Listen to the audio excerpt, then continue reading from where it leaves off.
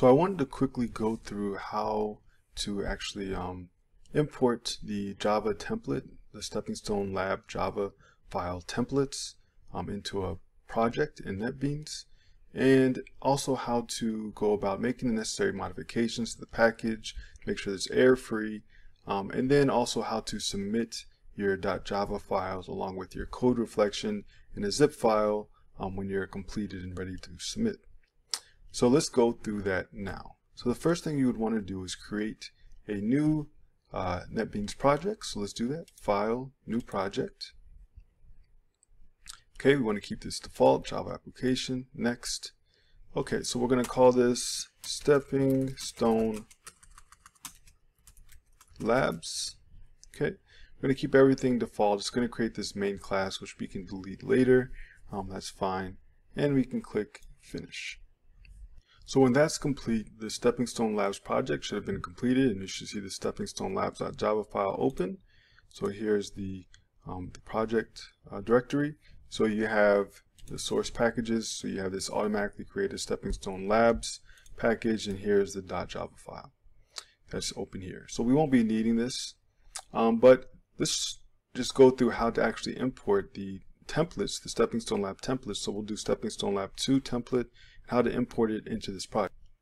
So this is the directory that contains all the Stepping Stone Lab templates. So we want to literally just drag the Stepping Stone Lab 2 template, so it's the .java file. We're going to drag it over into this package. Okay, so now it's there. So we can open up this ingredient calculator.java file, and notice a few things we're going to need to change. First, notice that there is this Stepping Stones package, and it's red underline, meaning there's an error. It's the incorrect package name because it's expecting it to be Stepping Stone Labs, but here it's just Stepping Stones, right? So let's first make that change. So what we're going to do is we're going to create a new package. I'm going to call it exactly this, Stepping Stones, and we're going to make sure it's the case is case sensitive, and make sure the S's are uppercase. So we're going to say right click, new Java package. We're going to call it Stepping Stone. So it's exactly what's in the file. Say finish. And then what we're going to do is just drag this file up to this package. And we're going to say move without refactoring and say OK. And there you go. So notice now it's in this package. And notice the error went away because now the package names match. Okay, so now let's actually get rid of this one here because this is just was automatically generated. We don't actually need that. So we're going to right click, delete, and it's gone. So the next thing you notice, there's still this error, this red mark here. And this is because the name of the Java file does not match the name of the class. So these always have to match. So what you can do is right click here, go to properties, under name, we can change this here. So we want to make sure this matches exactly the name of the class. So we can get rid of these spaces, put an underscore here, get rid of this space, and now it matches. We can hit enter. We'll say rename without refactoring, OK, and say close. Okay, so there you go. So now the names match. So you'll still notice there's still an error here, and this is due to some other issues that will need to be resolved when you complete the modify the necessary variable names with their appropriate types and initial values. So name of ingredient hasn't been defined, so there's other errors that you'll be able to resolve by completing the assignment. Okay, so let's go through the process of how to actually submit this once it's completed. So here's the directory where I saved my project. Okay, when I created the project, you specify the directory where you're saving it. So I saved it here. So I saved it. This is the Stepping Stone Labs project. So we want to find that .java file that we'll be submitting.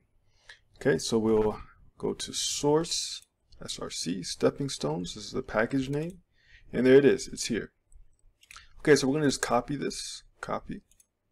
And what we're going to do is I'm just going to create in this directory a submit directory, and inside of this I'm going to put all the files I'm submitting. So this is going to be first. I'm going to open this up. I'm going to paste the .java file. So this is the completed file that I'll be submitting. And then remember, you always want to submit your code reflection, your written code reflection, as either a text document or a Word document. Okay, so I'm going to just create a new Microsoft Word document. I'm going to create it, call it code reflection stepping stone 2. So we're going to assume now that the code reflection stepping stone lab 2 code reflection is completed. You know, you've addressed all of the purpose of the code, the techniques implemented to solve the problem, the challenges you encountered while writing the code, and how you overcame those challenges. So those are the different points that you should be addressing in this code reflection. Okay, so I'm going to assume that's completed. We're going to assume that the stepping stone to ingredient calculator is completed. The .java file of the code has been modified appropriately and completed, and now we're going to submit it. So to submit it, what we're going to do is we're going to copy or drag on both of the files. We're going to right click. We're going to go to send to compress zip file, zip folder, and here you go. So you can leave it this name or call it whatever you want. Maybe call it stepping stone 2 lab final. Okay, so this is the zip file that you created. It contains both of these files, and this is what you'll be submitting, the zip file. Okay, I hope all this makes sense. I hope you now understand how to, from creating the project to importing the template, modifying the template, the Stepping Stone Lab 2 template for completing the lab, and then actually how to submit both the .java files that you have modified that contains all your code, as well as your written code reflection, how to zip those two files up into a zip file, and that zip file is what you'll be submitting. Okay, if you have any questions, please reach out, and I'm happy to help. Thanks.